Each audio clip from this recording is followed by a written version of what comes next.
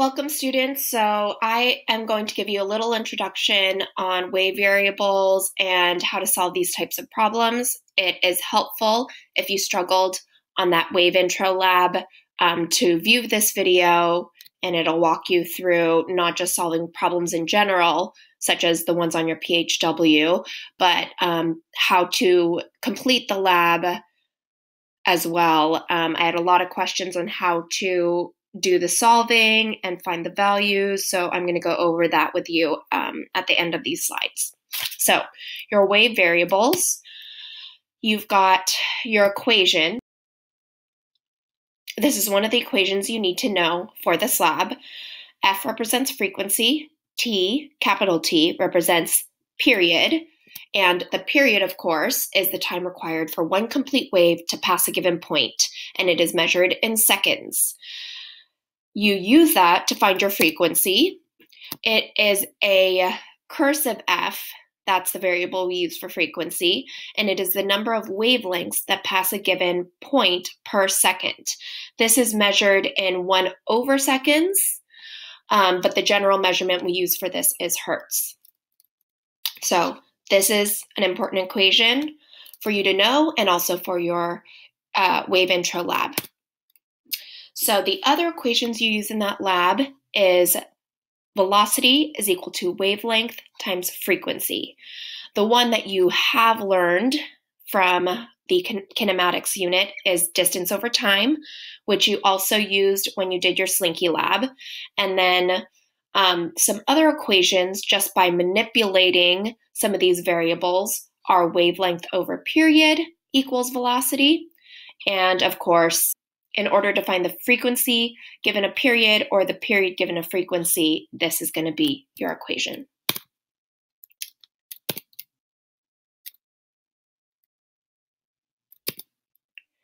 All right, here are a few practice problems which should help you with your PHW questions. A fisherman measures an ocean wave. It travels at 1.5 meters per second with a wavelength of 3 meters, and you need to calculate the frequency. So we've got the velocity, we've got the wavelength, and we're solving for frequency. The equation that involves all of those variables is this one. So you plug in your values, divide the 3 to the other side, and you get 0.5 hertz. Here's another equation. We've got a hiker. He shouts towards the vertical cliff. The cliff is a distance of 685 meters.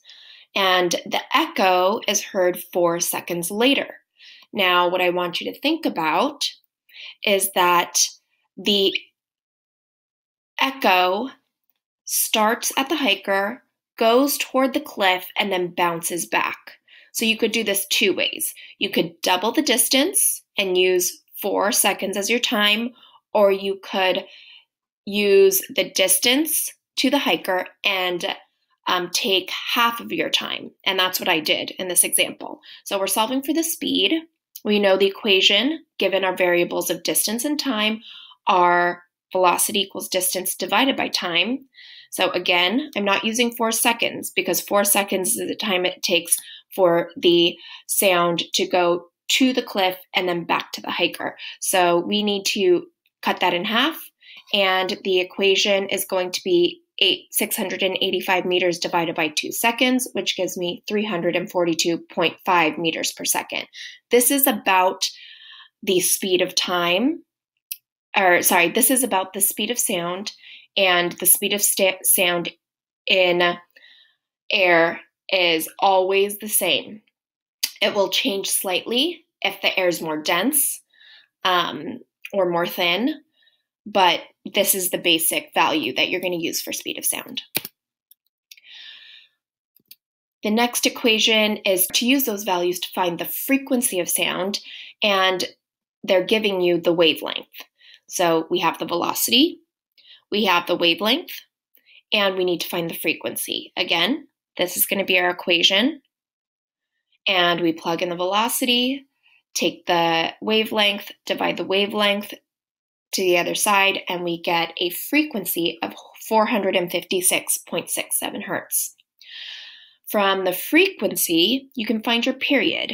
Now we've taken the period and found the frequency. It's the same process. They are reciprocals of each other. So you take your frequency. The equation is period equals 1 over frequency, or the reciprocal of your frequency value, which is 0.002 seconds. All right.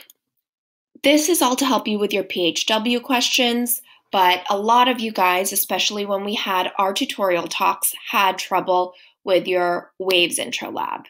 Now, in the second page, you had to find velocity 2 ways. The easiest way is to find distance over time. So you have to do this with a high pitch and a low pitch. I'm going to do this for a medium pitch. The best way to do this is to use your tape measure as well as your timer, and to set this to 1 pulse rather than multiple pulses. So I need the distance that this wave is going to travel, and I'm going to use the distance of this screen here as my D value. So it's going to be about 496.3 centimeters, which of course we have to convert to meters. So let me take my sketch pad and I'm going to write these values. So I have velocity is equal to distance divided by time, and my distance is equal to, now centimeters needs to be converted, so I have to move it over 2 decimal places, and I got 4.963.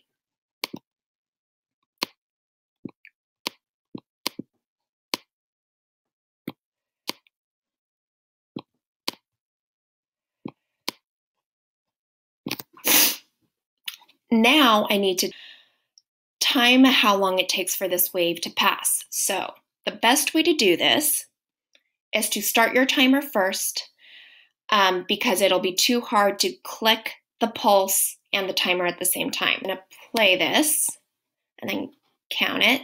7, 8, 9, 10. And then I'm going to stop it. The beginning of the wave is where I started my timer, so the end of the beginning of the wave is where I'm going to stop my timer. I get 24.99 milliseconds. If I subtract 10 from that, because I started my wave at 10 seconds, it's going to be 14.99 milliseconds. And then again, you have to convert that. It'll be 3 decimal places to the left, so 0.02499.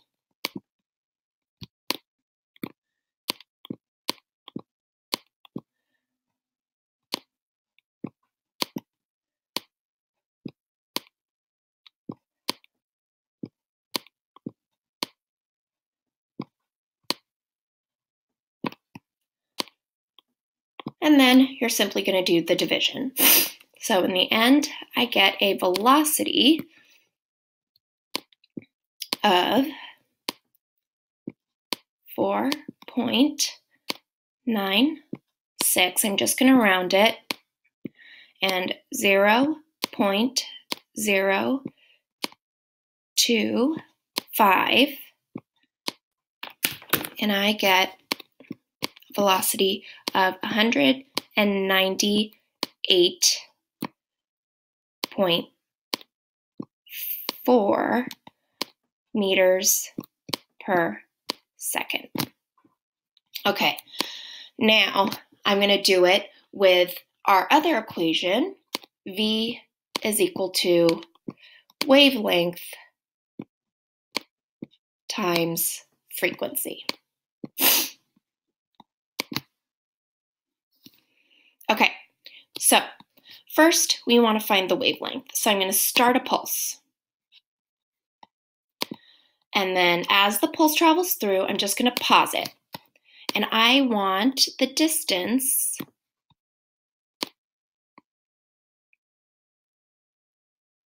from beginning to end.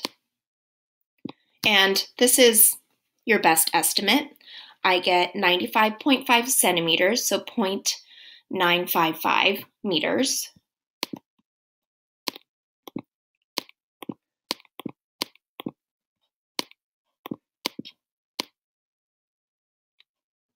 and I'm going to round it to 9.6.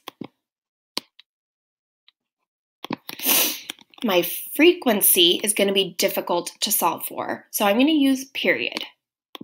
Period is the amount of time it takes for a wave to pass. Now, I'm going to have it pass through a certain point. So when it crosses the end of my screen, I'm going to start my timer. And then when the end of it crosses the end of my screen, I'm going to stop it. And that shows me how long it takes for one wave to pass a certain point. So start my timer. I'm going to start and then stop as soon as it crosses, completely crosses. And then I'm going to convert this to seconds, 3 decimal places to the left. So I get 0.0029.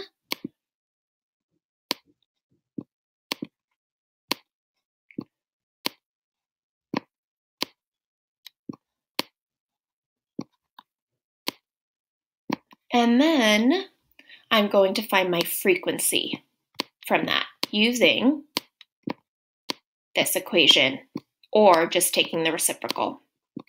So then I'm going to take 1 divided by 0.0029, and I end up with a frequency of 344.8.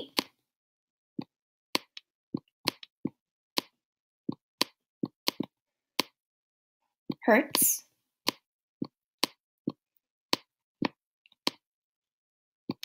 And then I'm going to multiply the frequency and the wavelength together. So 0.96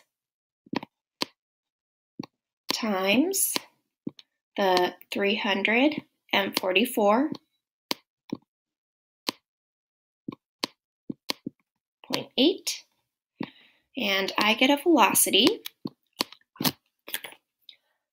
of 331 meters per second. Now I think I did some conversion wrong here, because what you're looking for is for the velocities to match. And what I did, I believe, is I know what I did. This is supposed to be 14. Remember, we had to subtract the 10 from that value because I started the wavelength at 10. So it should be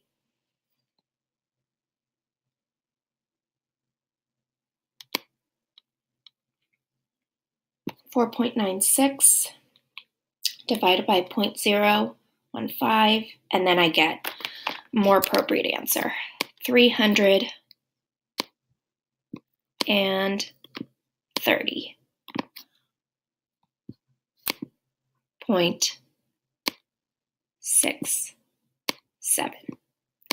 So again, this is your check. You want to make sure that the velocity you get using d over t is almost the same value as the velocity you get using wavelength times frequency. And if they don't turn out right, go back to your work just as I did and see where you made your mistake.